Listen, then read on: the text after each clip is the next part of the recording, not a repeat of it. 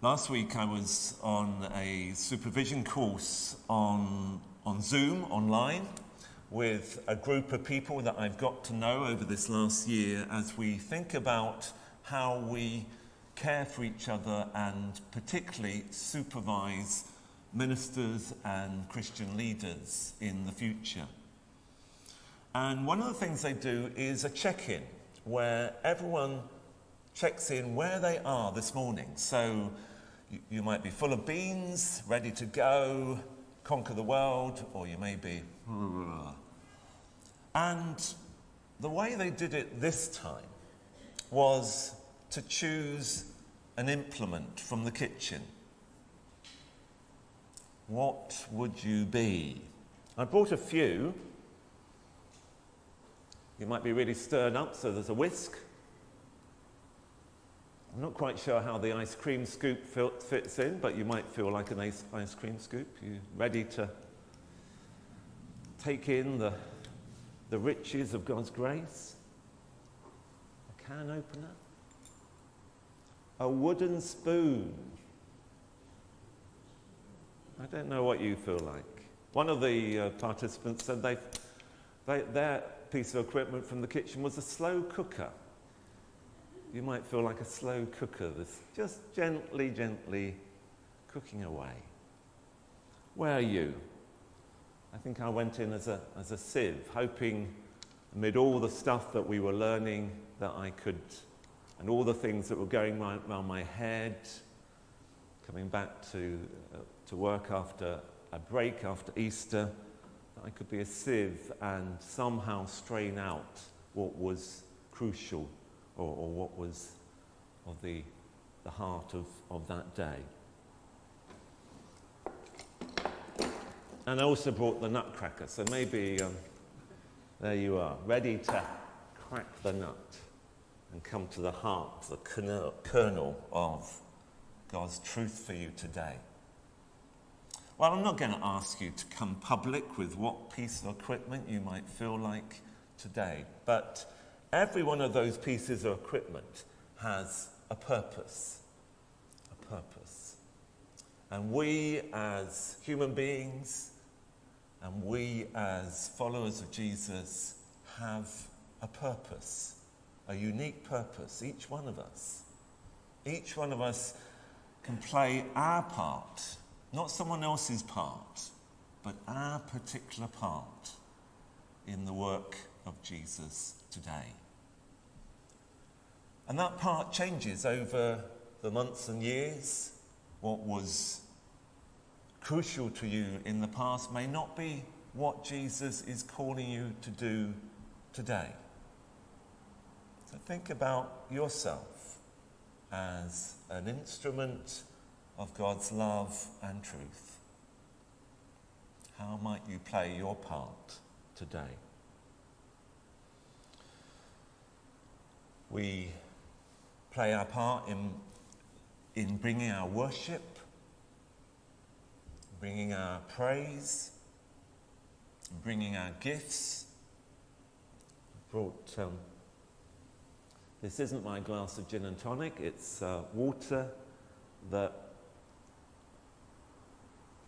I definitely need this morning. And grateful for those bringing in their water aid collection.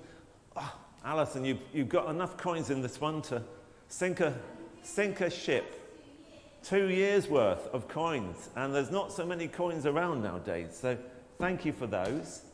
And anyone else who's been collecting for water aid, I've forgotten so far to bring in my donations, so I will do that. But that's one way in which we play our part in the different work across the world, bringing help to others. Well, we're going to hear our main reading for today, where Peter and the disciples are challenged, asked by Jesus what they will do. And Peter especially is challenged, do you love me? And will you feed my sheep? Let's hear this, and Tim and Julia and Sarah are to read this to us. And there are a little part for us to play. The words in bold print on your service sheet, I don't know if they're up on the screen as well, they're going up on the screen as well, are for us to say, so that we can play our part in the story. Okay.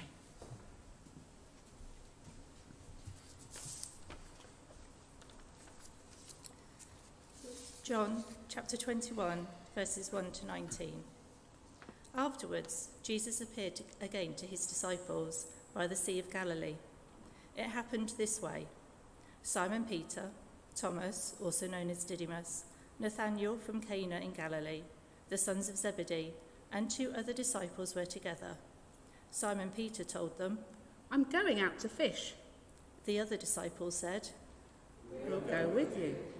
So they went out and got into the boat, but that night they caught nothing. Early in the morning, Jesus stood on the shore, but the disciples did not realize that it was Jesus.